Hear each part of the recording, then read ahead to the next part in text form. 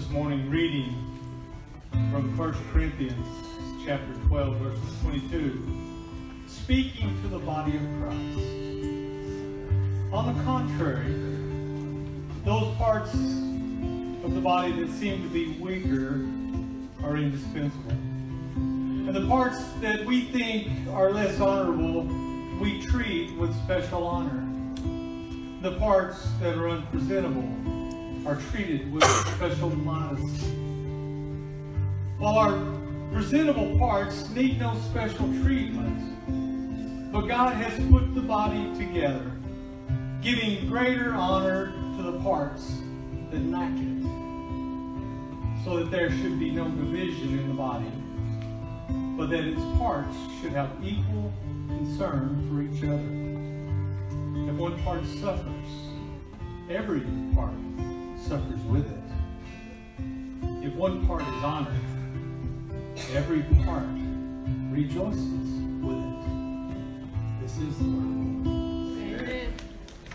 Good morning. Good morning. Such a true song. This morning, if you're feeling a little bit overwhelmed, if you're feeling a little bit out of place, just know that you're loved by God.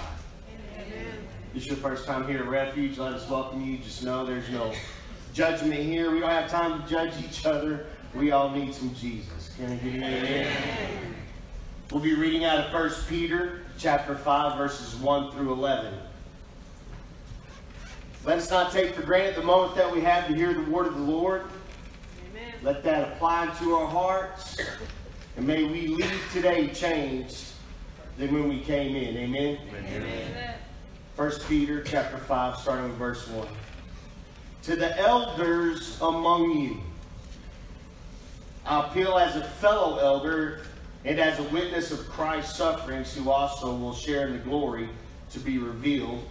Be shepherds of God's flock that is under your care, watching over them not because you must, but because you are willing, as God wants you to be, not pursuing dishonest gain, but eager to serve, not lording it over those entrusted to you, but being examples to the flock. And when the chief shepherd appears, you will receive the crown of glory that will never fade away.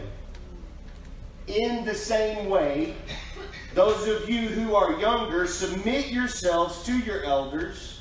All of you clothe yourselves with humility towards one another, because God opposes the proud, but shows favor to the humble. Humble yourselves, therefore, under God's mighty hand, that he may lift you up in due time. Cast all your anxieties upon him, because he cares for you.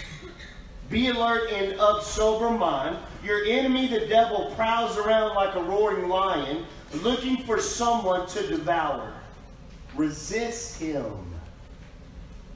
Resist him, standing firm in the faith, because you know that the family of believers throughout the entire world is undergoing the same kind of sufferings.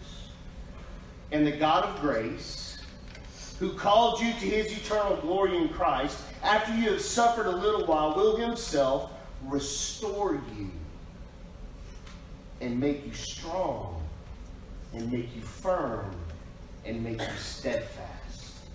To him be the power forever and ever. Amen. Amen.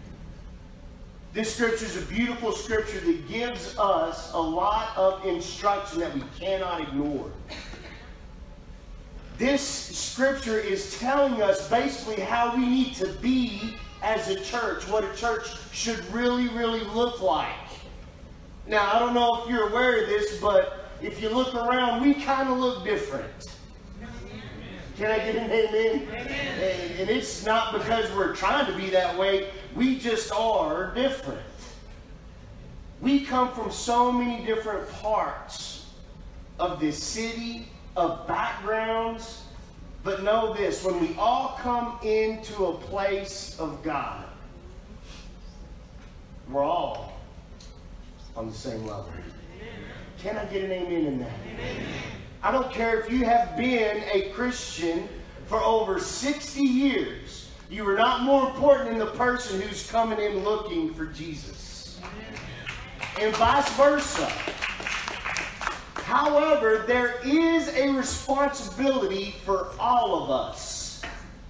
The days of coming to church just to sit and hear and leave it at that are over. Especially when it comes to this church. Because I'm telling you, God put this church together for a reason. I wish I could tell you it came out of this brain. I had an idea. I had an idea 15 years ago. And I said, God, this is going to be awesome. And God went, yeah, okay, whatever. And instead of doing my idea, He did His. And here you are. Thank you.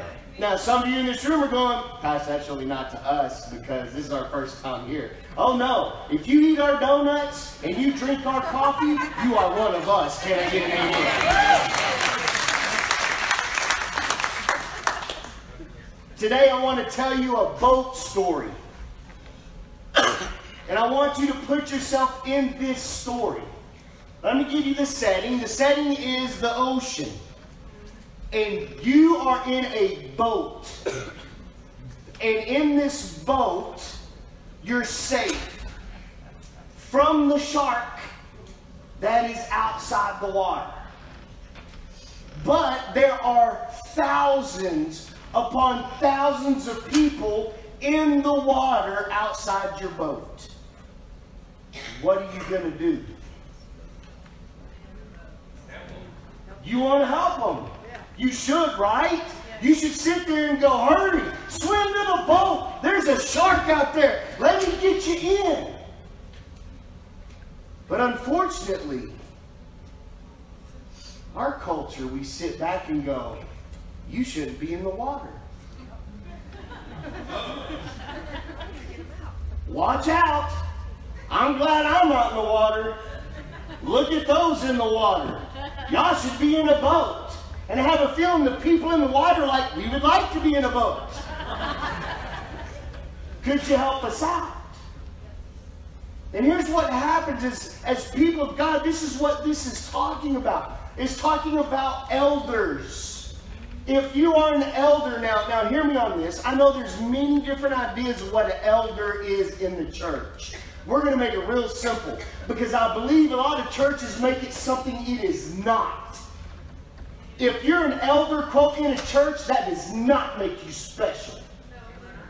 You shouldn't be the one that's paraded. You should be the one that is serving. And if somebody looks at you in any way and says, I need encouragement from you, I want some instruction from you, you're an elder. And you have a responsibility to love those who don't know Christ as well as you, that they may know Christ as well as you. The worst thing in the world that I've experienced is pompous Christians who sit there and walk around with their chest up and head high, acting as if they are more spiritual than others. You may have more experience with God, but if you truly walk with God, your heart is for the hurting. Your heart is for the people that are in that water. And here's what happens. Some elders don't want to pull people into their boat. We're just glad we're not in the boat. We are content by just watching the world fly by. And that is not the heart of Jesus Christ. Imagine if that was His attitude and His heart on the cross. You and I would be doomed to hell. But the truth is, He gave Himself so that we can love on one another and help each other out. Now, before we go any further, listen to me. I am not talking about monetary things. Can I get an amen? Amen. I need to establish that. Because there's a lot of people that say, ooh, I could use some help. How much money you got? I'm not talking about that. I'm talking about the help that lasts forever. You can spend money. Can I get an amen on that? Man, some of us, we need a budget. Them rock stars and monsters are killing us. Oh, here, let me step on your toes. That's Starbucks coffee. Okay. We need to help others. Now, if someone comes to you and says, hey, I need your help, I need your guidance, I need your words of wisdom, give it for God, not for yourself. We're supposed to pull others in the boat, and we're supposed to pull them in the boat for the name of Christ, not to show recognition to ourselves.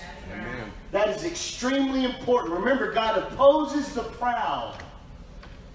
And pride cometh before a what? A fall. A fall. That anything that's good that happens in our lives is because God is at work. So how can we grab somebody and say, here, follow me. I will show you the way. No, you won't. Well, you'll show them a way. You'll show them the wrong way.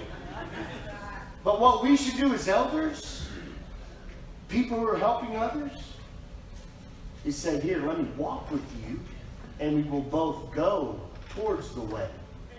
We will go to the one who can change lives. Amen? Amen. Elders should do this for them and him and not for you. In my life of ministry, there has been times when I have thought of myself more than I ought to have. I thought God was going to use me in a mighty way. And I had great plans, God, and I put them together on a piece of paper because I read scripture that if you put it on paper and you offer it to God, then it'll come forth. And I said, Lord, I will in your name reach millions of people as Peacemaker, the white Christian rapper.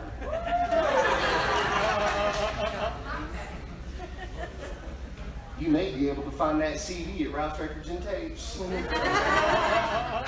It didn't do very well. It did great in Sea Grace. Anyway, let's move on. But I had these ideas. I said, God, I want to do this for you. And God said, no, I'm going to do what I do. I just want you to be a part of it. Help those who are hurting. Show them a new way by how you live. Not by just what you say. In fact, I don't want to declare myself a disciple. I would hope that somebody else would declare that for me based off what they've seen in me. It's a lot better that way than me going, I'm a disciple of God. Prove it. It's not by how much scripture you know. It's not all that. It's about how well you can love others. The world will know you're my disciples by how well you love one another. Which is very important. Verse 4 says this. And when the chief shepherd appears, you will receive the crown of glory that will never fade away. Here's my point in this. What should we be doing when Christ returns if we are called a church? Should we just be standing, waiting for him and looking in the clouds for him to come? Should we be in our boat as others are drowning and getting eaten, going, Lord, we're ready? For when God shows up, I hope he finds every one of us from the refuge about his business, grabbing people and pulling them in the boat. Amen. You see, I grew up thinking this. Lord, come back. I'm tired of this world. I'm tired of taxes. I'm tired of responsibility. Lord, hurry, come back and take me away to heaven. That is not the attitude of Jesus Christ. The attitude of Jesus Christ is this. Hold on. There's more I can help. Hold on, there's more I can love on. Hold on, there's more that will be changed, that will know you before you come back. Because know this, when Jesus comes back, it's over. done. There's no 11th hour moment at that time. So, Lord, not today. I want to be about your business. I want to grab people and pull them in the boat.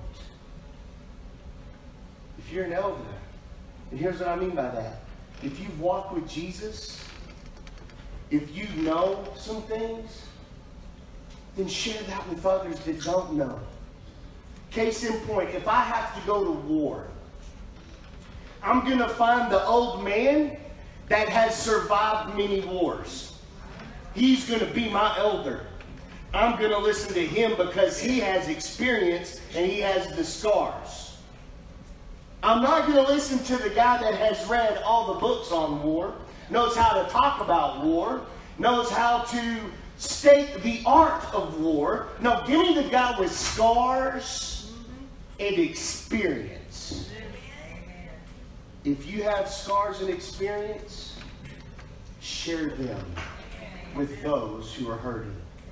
There's nothing more powerful than when a person is hurting and someone who is healed goes up to them and says, I used to be where you are. See, I got the same scars. I want to show you a better way. Let's walk together. But in our culture, we are taught to hide your scars. Act like it's not there. Ignore your past. Oh man, I can't ignore my past.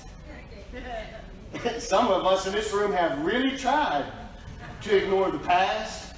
But that paperwork always shows up, doesn't it? Yeah. But to be able to share that with somebody, be able to say, no, I'm not perfect. I'm just as messed up as you. However, I'm no longer the same. I'm going to show you a new way because I'm going to take you to the one who changes lives. I'm going to pull you in the boat. One person can't pull all others in the boat. But that one who has been pulled in would turn and start pulling others in also. Think about that. Here you are on your boat. You grab somebody, you pull them in your boat, and they get in your boat and they go, oh, thank you so much, and they sit down. Do you have a juice box? I'm parched. Good luck helping get everybody else in your boat. I'm rooting for you. But that's what we do in our culture. We go, oh, thanks for helping me out. Good luck helping everybody else out. When if that person who got pulled in the boat would turn around to that other person and say, all right, you get that hat, I'm going to get this hat. And they go in, they start pulling people in the boat, and those people that get in the boat go, oh, thank God, thank you so much. I tell you what, we'll get the backside. Next thing you know, everybody gets pulled in the boat, gets better, turns around, starts pulling other people in the boat. You know what? Then we realize something. We can save them all. Amen. Think about that. And here, listen to this. That shark, the devil himself that's in that water looking whom he may devour, you get enough of us in the boat, we no longer become the prey, we become the hunter. Amen. That's what we need to be. But if you're an elder, you got to be willing to share yourself, your time, your love to those who are hurting. Now notice this, to the youngers, the ones that are hurting. Now hear me on this. Let me go into this. Because right now you're going, I don't know if I'm an elder or I'm a younger. You're both. And I can tell you what, none of us can say, I'm a complete elder. I need no help. No. I have some guys that have a lot more experience than me that I call on a regular basis because I am their younger. I need your guidance. I need your wisdom. I need your battle scars. So yes, I'm younger to some. I'm an elder to others. But in all of that, it is about Jesus. Amen. But I have a part to play. Now let's talk about youngers. Youngers are pretty difficult. Because we don't realize that we need to swim to the boat. It says this, in the same way, you who are younger, submit yourselves to your elders. All of you clothe yourselves with humility towards one another, because God opposes the proud but shows favor to the humble. Listen to this. Humble yourselves, therefore, under God's mighty hand, that he may lift you up in due time. Cast all your anxiety on him because he cares for you. Here's what a younger does. He's in the water, floating. Come to the boat. The younger goes, I'm good. My life's cool. I'm fine. I don't need to get in the boat. You know what happens when you're in the waves a long time? You get tired and you drown. So listen to me. Many of us in this room have lied to ourselves and said, I'm good. I can control it. I got this. Only to realize you ain't got this. You need to put your pride down and come to the boat. Not to mention, youngers, there's a shark in the water. You may be enjoying the waves of life right now, but there's a shark seeking whom he may devour. Get in the boat. And that's what we do as elders. Come to the boat. Some of you, listen to me. You see a person you love in the water. And you're saying, come to the boat. And they say, I don't need the boat.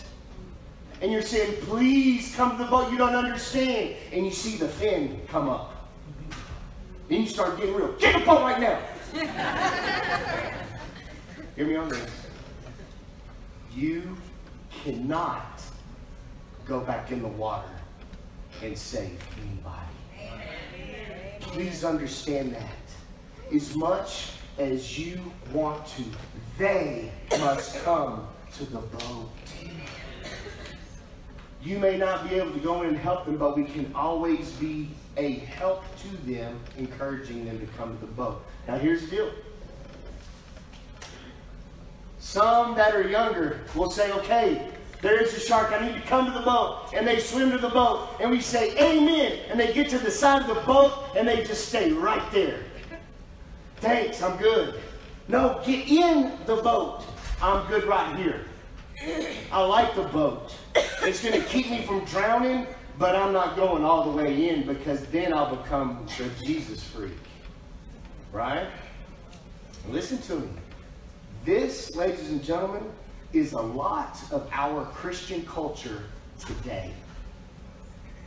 That the people who hang on the side of the boat, when asked to praise God, will put their head in the boat and go, praise God. But then the friends in the water will say, hey, you get in that boat? No, I'm still cool. We're going out this weekend, right?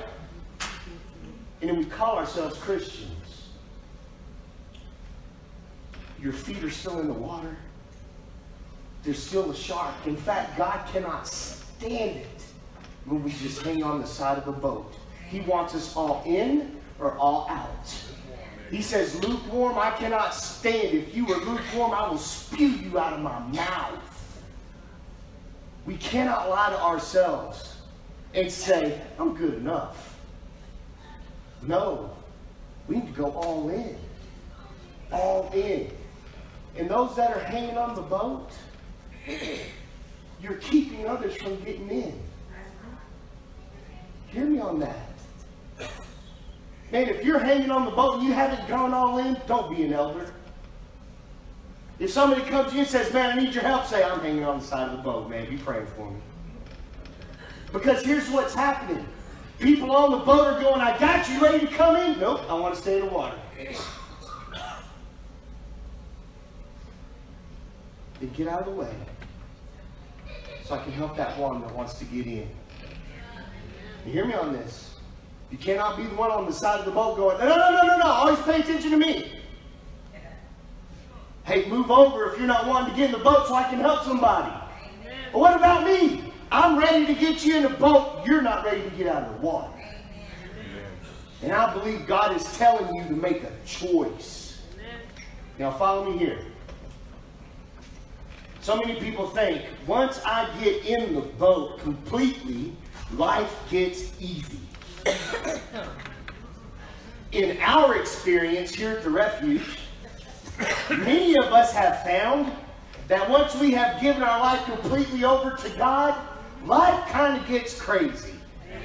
I begin to suffer a little bit.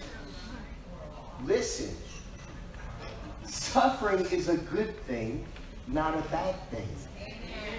Of course we're going to have to suffer because we're being changed.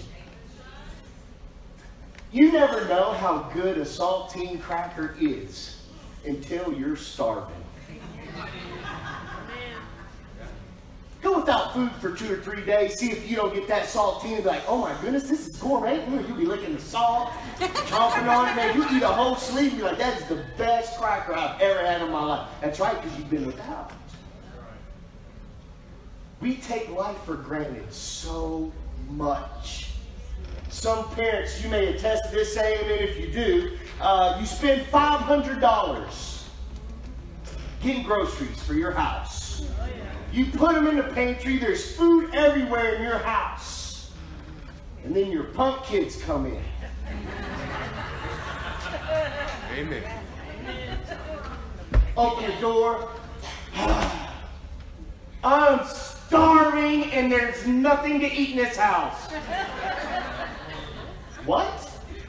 I just went to the grocery store. I know that I'm starving. Can we go to McDonald's? I got some chicken nuggets in the freezer. I don't want those. I want McDonald's.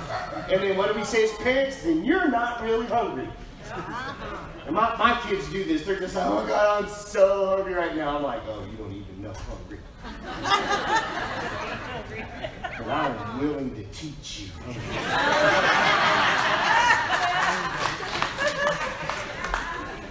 It's because, man, our culture, we take for granted the gift of God.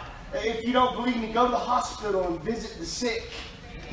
Those who are hurting on a daily basis and still praise God, see if it doesn't change perspective of your life. Your life really ain't that bad. You know that? Amen. It's really not that bad. Your perspective is horrible. But your life is good. So maybe we need to change our perspective and quit trying to change what we think we need in our life. Get in the boat. Amen.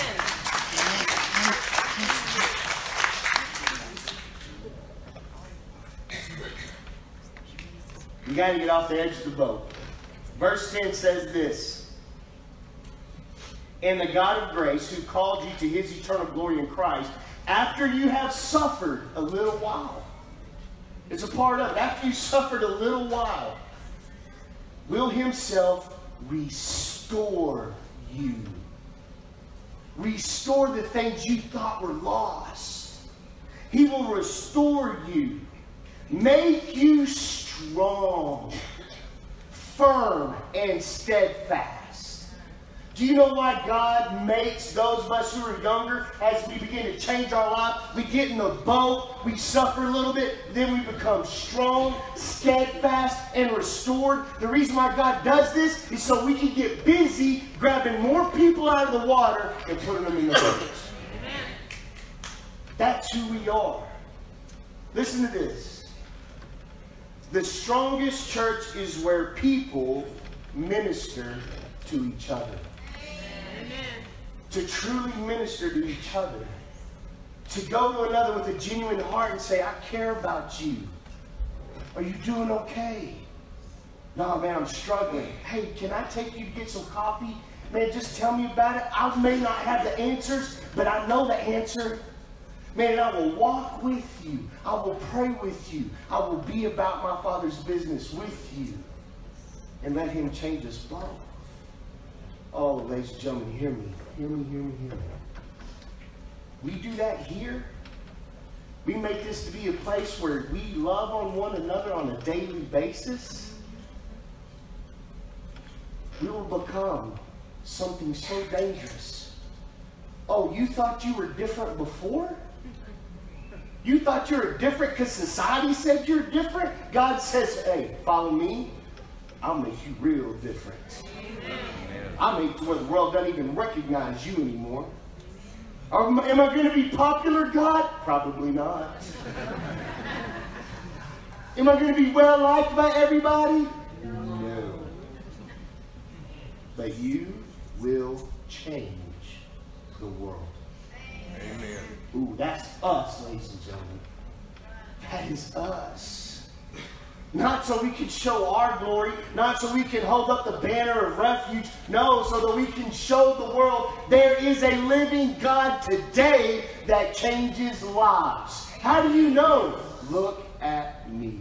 Amen. I am not the same person I used to be, and I will not be the same person tomorrow. Amen. But youngers, you got to get in the boat. Elders, you got to help them get in the boat. Here's the thing that breaks my heart. Born and raised in this city, and I love this city. Know that from the bottom of my heart, I love this city. But I am not happy with our Christian culture in this city. And I'm not talking about any churches or anything. Those churches are their boats. You do your boat. May God do everything He desires. I'm concerned with this boat. May it never be that we become a people that say, you can get in our boat if you're like us. Because some boats shoo people away. You don't look like us. You don't agree with us. Not us. We should be that boat that is not very pretty. Listen, I don't believe the boat of refuge will ever be a yacht. I believe our boat, we're always having to put patches on it. You know, we got our welders working all the time. We got people trying to get the rust off of it. But man, she floats. I'm going to go out in the deep water. Amen. We got some people to get. And here you go. Here come some people. They're coming to the boat. Can I get in the boat? I don't believe in God. Absolutely. Come on in the boat. Can I get in the boat? I'm fighting with alcohol. Get in the boat. I hate my parents. Get in the boat. I hate myself. Get in the boat. I have not quite identified myself sexually. Get in the boat. Amen. I am not concerned with the condition of a person outside of the boat as I am excited about the condition they will become once they get in the boat. Here's why. I forgot to tell you about the skipper of the boat. Amen. We call him the King of Kings, the Lord of Lords. He is able to heal by touch. He is able to shake the earth by the words of His mouth. So no, I don't care where you're from and what you think and if you like me or not. Get in the boat. Amen. And I promise you, you'll meet the skipper and he will change your life. Amen. Absolutely. The question is, are we going to pull people in our boat? It's a daily thing. Because here's the thing. On the side of that boat has been put the letters that God Himself put on there. With the letters R-E-F-U-G-E.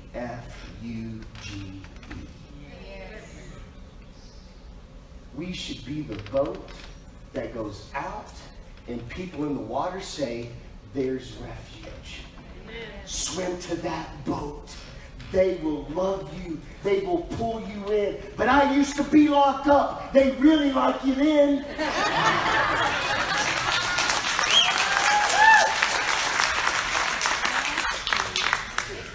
My prayer is this. I'm going to ask Pastor Allen to come up. My prayer is this. That whoever God desires to be here will come. And as they come into our lives, not just this building, not about this building, but as they come into our lives, that you and I will be refuge as we love them, as God changes their life. Amen? Amen. That is who we are. Let's stand together.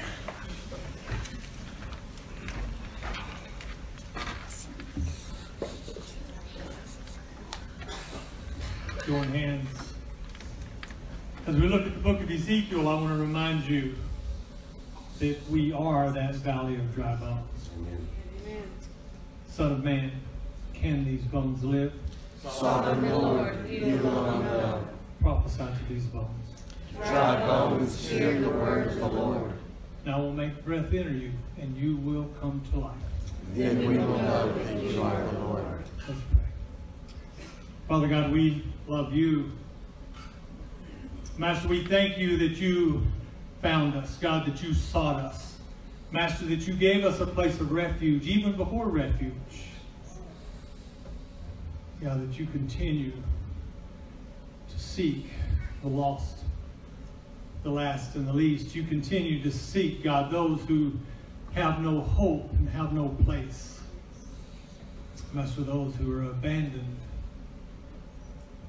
Master, we ask that you would continue to use this, your church. God, that we would be effective, that we would be moldable in your hand. God, that you may accomplish all that you have in mind in us. And that in that, God, you will be glorified and your kingdom will be increased. And Master, we will celebrate with the angels. Yes, Lord. That you have accomplished your will. Lord, bless this, your people. Guide them and guard them. Keep them each and every day. Master, set a light before their path. Cause all that they touch to prosper for your name's sake. Master, make us the body of Christ. We come to you in the name of Jesus. Amen. God bless you all.